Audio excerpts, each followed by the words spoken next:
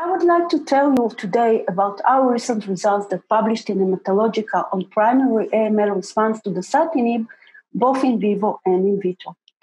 So, as you may know, AML is a multi-stage disease with pre-leukemic, leukemic, and late stages. And there's an emergent need to identify AML-inducing mutation for accurate diagnosis and treatment to tailor therapy according to individuals' patient genetic profile.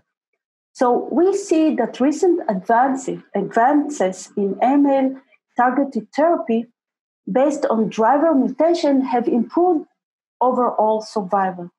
And moreover, increased molecular understanding of AML pathophysiology provided new opportunities to target specific mutations such as FLT3, ITD, and IDH1 and 2. So in the current study, we studied in vitro drug sensitivity of primary AML samples from patients who achieved complete remission and compared our result to Beat AML study. So our global aim was to identify therapies and biomarkers which could predict which drug might be added to induction therapy to prevent relapse in a specific subtypes of AML, and then validate the results in vivo. So our latest study demonstrated that in certain AML cases where relapse originate from primitive cells, the cells from the time of diagnosis capable of leukemic engraftment in immune deficient mice and were identical to those that caused the relapse. In this patient, the bulk of cells are responsive to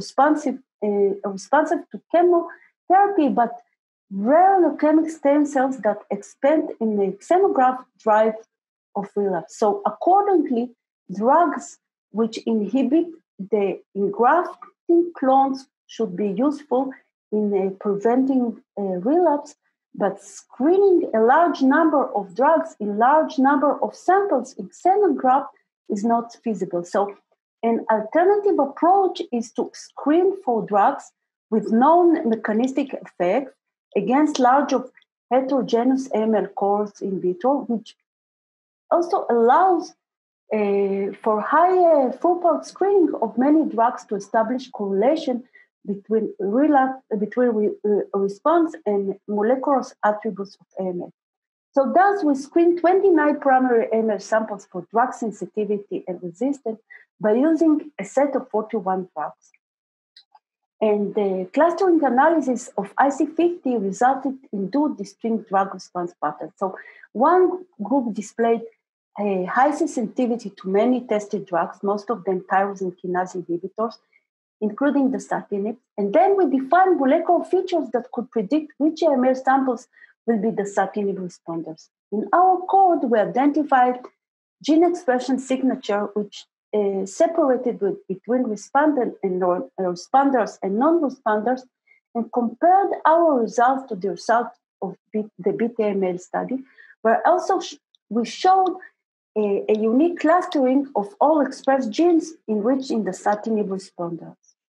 So we then identified significant enrichment of genes that are co-expressed with several Dasatinib targets like SRC, CSF1R, and BLK.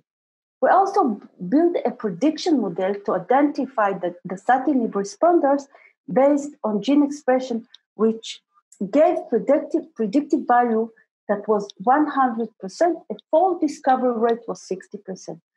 And by testing the response of AML patients with recurrent somatic mutation to Dasatinib, we found that whereas patients with mutations were significantly more sensitive to Dasatinib. We also raised the question, what the efficacy of Dasatinib in vivo?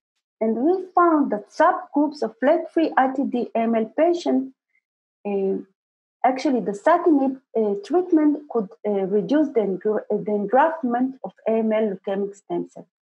So our results suggest that the addition of dasatinib to the current standard of FLT3 AML may actually benefit a subset of FLT3 ITD positive patients and should test it in clinical trials.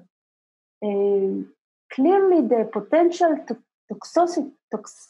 toxicity of such combinations need to be actually taken into account. And another possible clinical trial would be the addition of dasatinib to a standard of care in patients with PTP-N11 mutated AML. We suggest also that a unique gene expression signature is detected by RNA-seq may predict response to the dasatinib, and that this RNA-seq-based patient selection may be included in future clinical trials. So, given dasatinib activity against leukemic stem cells, there is a hope that the addition of dasatinib during initial therapy will reduce risk of relapse.